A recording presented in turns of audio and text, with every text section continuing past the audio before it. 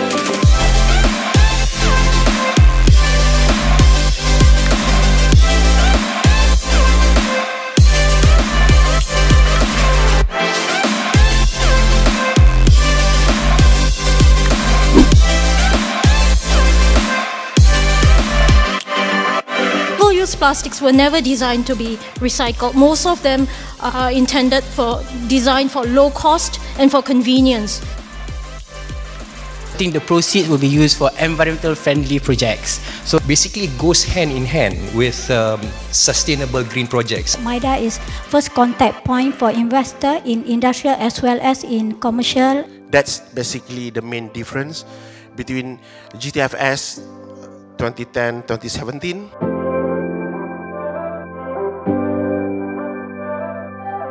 The species on our planet, or about 1 million species, are at threat of extinction. It's not only your ability to adapt, but it's actually around the network that you have around you. Creating this kind of high-performing buildings was actually also economically the cheapest, the most sensible thing to do.